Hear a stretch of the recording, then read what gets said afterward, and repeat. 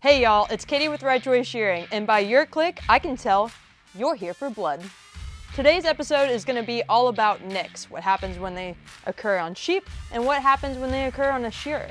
Shearing is always a dangerous adventure, and even though I may be a trained professional, this may be that sheep's first time. There are a lot of variables, and really it goes past the sheep.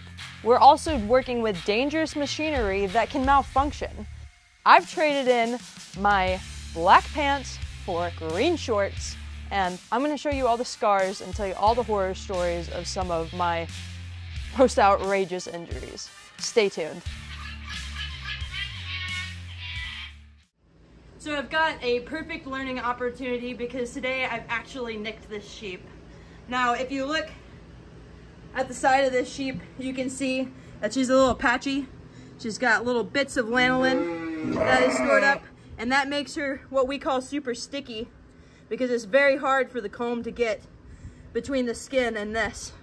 And that was the same thing on her belly.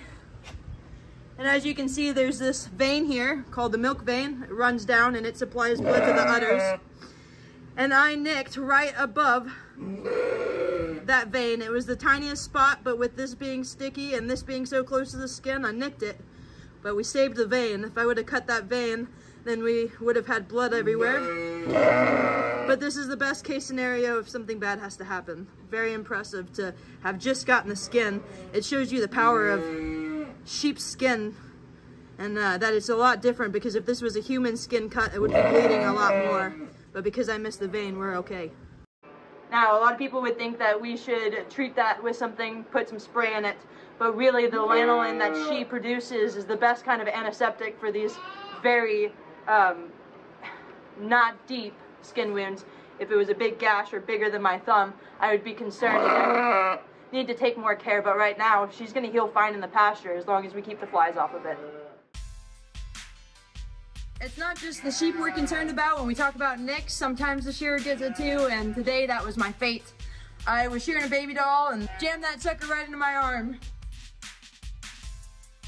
So you can see here, it's not very deep. I haven't washed it yet.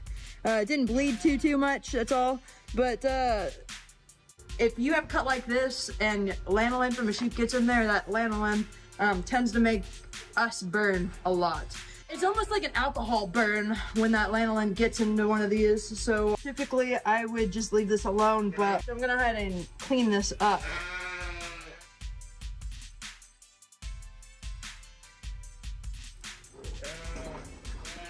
Get a better look of it now that it's healed. Not too bad. Definitely gonna mess my tattoo up. I'm not saying this is how you should treat it, just saying this is how I'm going to treat it. And I probably wouldn't recommend using your sweaty shirt to dry it off either. But I just have a few more sheep, so I'm just trying to get through this job. Oh, I guess I should have washed it with that stuff that you gave me. Oh well, it's already bound up now. Alright, let's get back to work. So it's been about 11 hours, actually almost exactly, since I put this wrap on. I'm gonna take it off for the first time and see what it looks like. Oh man, that's gross. Oh yeah, it looks good. Not so bad. Oh, this doesn't even look like it's gonna affect the tattoo that much. It's the morning after I took that nasty bandage off. So let's check out the healing process and see where it's at. It's not looking so bad, it's not feeling so bad. You can see this is healing up real nicely. I just am missing one piece of skin there. I guess I didn't need that shading. But it looks like all these lines lined up pretty well. I think that I don't need to cover it today. As long as it doesn't bust back open, I shouldn't have any pain. The only thing is as sheep lay against it, I might feel a little bit of pain, but I can deal with that as we figure it out. Like I said, what's good for the sheep is good for the shearer, and if I'm a big proponent of nicks heal on their own, then I should practice what I preach. As you can see, my injury has healed perfectly. But really, this isn't even close to the worst injury that I've had. It's only the first one that I've ever documented, from the time that I've nicked myself to the time that I fully healed. Now you have to remember, I didn't have a mentor growing up. I literally was learning by doing and teaching myself day by day, step by step. So I learned a lot of lessons, unfortunately, the hard way. And that's actually why I chose to tattoo my arms. I was tired of all the scratches and red marks on my arms showing all the time, and I figured that if they were black, you wouldn't be able to see the raised red. And guess what? I was right. Darian actually counted it up not too long ago and came up with the number 100 for the amount of scars I had. And honestly, there's a lot that are covered up by tattoos that you can't even see anymore. Now, a step up from that for me would be the time that I chose to wear the wrong clothing and I nicked myself. It was a one sheep job. I didn't take the time to grab my long pants, so I sheared in just my shorts. I was using an electric corded clipper. It got caught underneath a sheep, so I gave it a good yank, and when I did, the shears actually went into my leg. There was nobody there to tell me to stop, so I kept going. I just put a bandage over there, wrapped it up, and went on about my day. Later that night, I had a veterinary friend sew me up on the couch. 22 stitches with nothing but a little bit of ice. I think that should have been a wake-up call at how dangerous this equipment is. But again, I've been holding these shears in my hand since before I even know how to use them, right? But I would have to say by far the worst accident that I ever had was when my machine totally locked up on me and left me a permanent dimple and some scars on my arm. I was shearing some lambs and changing out my comb and cutter, and while I was on my hands and knees, I started up the machine. I didn't get my tension right on the top, and it threw the cutter out, wedged the chicken feet inside of the comb, and that thing lit up like a human-sized blender. It spun out of my hand and hit me in my shoulder twice, in my face once, and bounced down my arm. We couldn't get the machine to turn off because the rope had wrapped around the shaft. So it was just bam, bam, bam, leaving shrapnel in the plywood. Thankfully, somebody pushed Darian out of the way because she was shearing next to me and she would have probably got caught in it second. But I didn't know what to do, so I just went to the water hose and I cleaned it off and screamed and cussed and cried.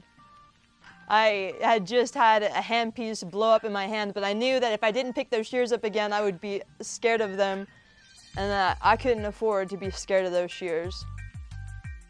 So I changed out the handpiece because I always keep a spare one, and I got back on the horse and I sheared some more sheep. And as you can imagine, having a vet sew you up once, who cares if they sew you up twice? So I went to my friend and I was like, hey, what do you think? Does it need stitches? He's like, you will heal without it. He told me I needed to make sure it stayed clean. This was a pretty deep one. So I went home and I took antiseptic and I scrubbed in that wound until I was sure that I had gotten everything out.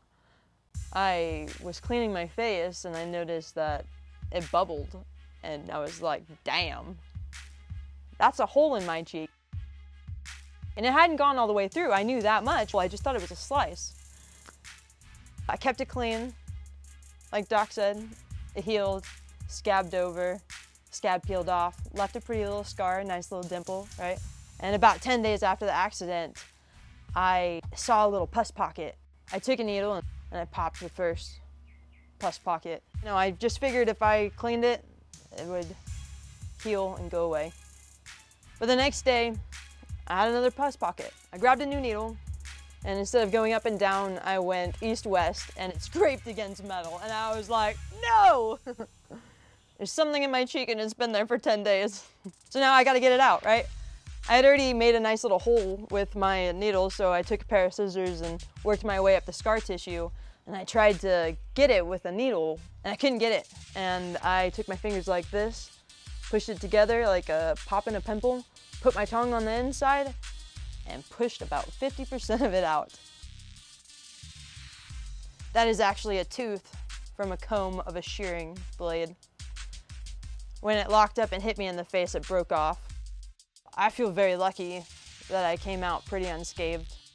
But this is serious and it is dangerous, and I didn't always appreciate it for the dangerous side of it, but I do now. And I'm very lucky that that didn't go into my eye, it didn't hit me in my jugular, it didn't cut off the tip of my nose, my ear, my Achilles. I mean, people have had them lodge into their femoral artery. In fact, the connection point that I was using has been made illegal in other countries because of it injuring shearers. They have a better design that I just wasn't aware of because I didn't have that mentorship. I just hope that by sharing my experience, other people who are looking for mentorship on how to shear either their own sheep or loads and loads of sheep or llamas and alpacas can take this information and just use it to give themselves better safety practices than I was aware of. Maybe people who didn't understand that the people who are able to do it well have put a lot of time and training into it. It's not easy to make something look easy. I know it was a bit graphic, but there's no better way to show it than just to show it. Thank you guys for watching. I'll see you next time.